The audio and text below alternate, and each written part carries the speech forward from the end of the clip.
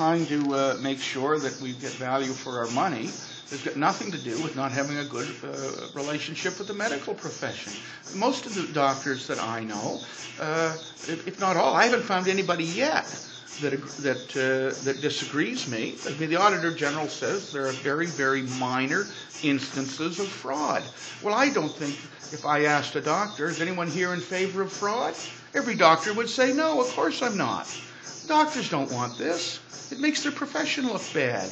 It makes everybody look bad. You know, this respected profession of medicine, which, goes back to the Hippocratic Oath and everything else. These people don't want these bad apples spoiling it. And the Medical Association knows that. I have a great working relationship with the medical profession, and anything that I've said, the vast majority of doctors agree. Look, I'll give you an illustration. If somebody said we're going to